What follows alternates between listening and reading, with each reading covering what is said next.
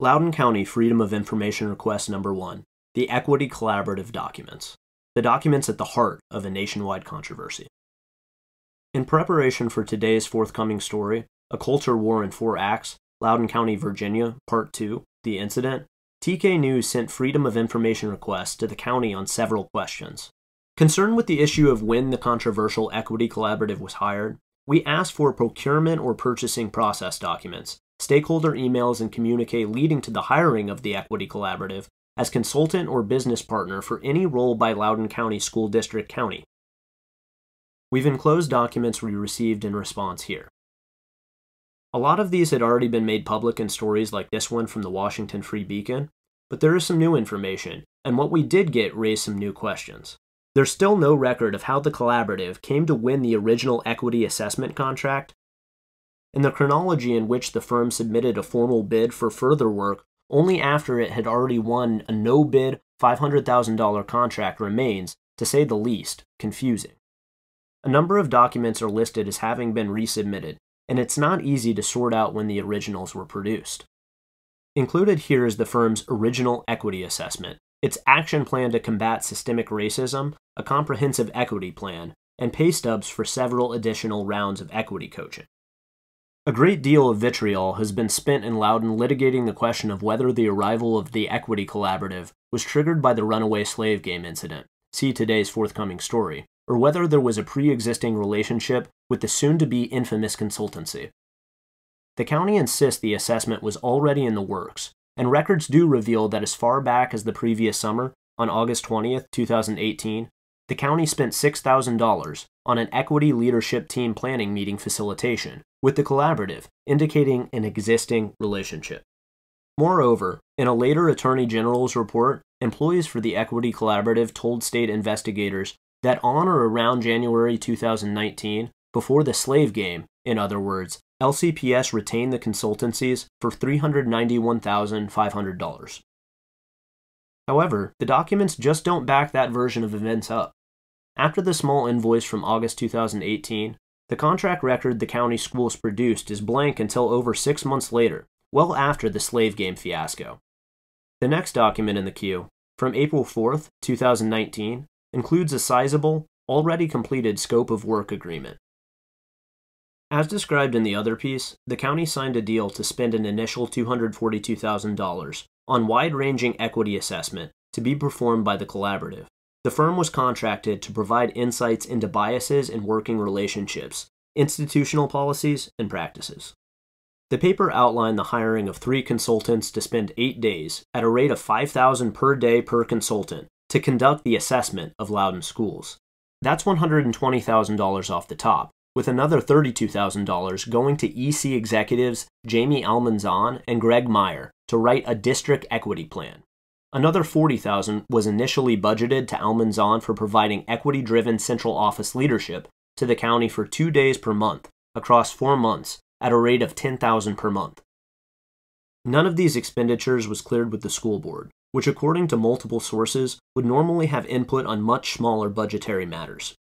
Within a few months after the assessment was done, Almanzon would submit a report that drove a fair portion of the county out of its gourd.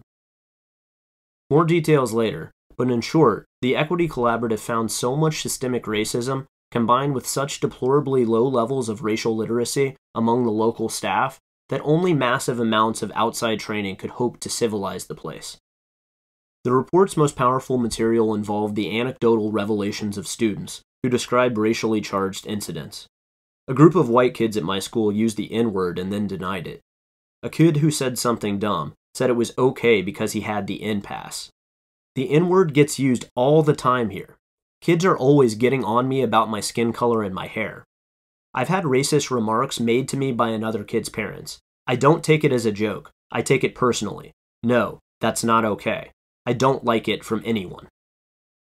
Most everyone I spoke to about this assessment, including some of its harshest critics, agreed that this part about the pervasive use of racial slurs and insults rang true. The county schools have a long history of racist or racially charged incidents. Some said they believe one of the reasons the school system hired the collaborative in the first place had to do with the fact that parents had complained about these matters for years and sufficient action hadn't been taken. However, the Equity Collaborative report, based on interviews conducted by 3 consultants at the aforementioned $5,000 per day rate for what would eventually turn out to be 11 days, they were billed for that, at least, was also curiously light on both context and quantitative analysis, and in places made troubling omissions. For instance, Asian students were left out of the section about academic achievement disparities. Actually, there were no stories at all referencing the experiences of the county's second largest demographic. In other places, like for instance in the passage about the rapid pace at which non-white populations are growing and the anxiety that produces, the report seemed to be referencing the influx of South Asian immigrants without delineating which non-white groups were causing the anxiety. Some of the anecdotes also raised questions. Were reports like the following investigated?